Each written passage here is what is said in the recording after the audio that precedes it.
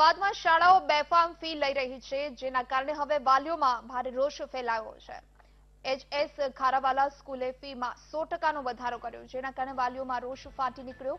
Fee 21,000થી વધારી 40,000 રૂપિયા કરી દીધી। વાલીઓમાં ભારે રોષના કારણે સંચાલકો ઓફિસ બંધ કરી ભાગી ગયા, તો સ્કૂલમાં મોટી સંખ્યામાં વાલીઓ એકઠા થયા છે।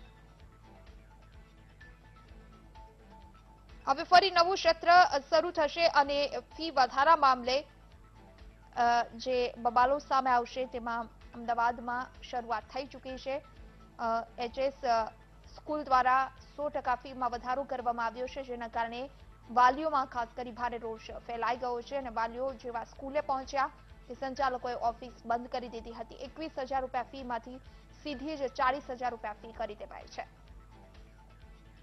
વધુ વિગત સાથે સંવાદદાતા જયંતિ ફોનલાઈન પર જોડાઈ ગયા છે। જયંતિ, એફઆરસીના નિયમોની એસી તેસી કરી ઘણી બધી સ્કૂલ જે રીતે બેફામ ફીમાં વધારો કરી રહી છે, મસમોટી ફી વસૂલી રહી છે, એચએસ ખારાવાલા સ્કૂલમાં શું હોબાળો છે, વાલીઓની શું માંગ છે?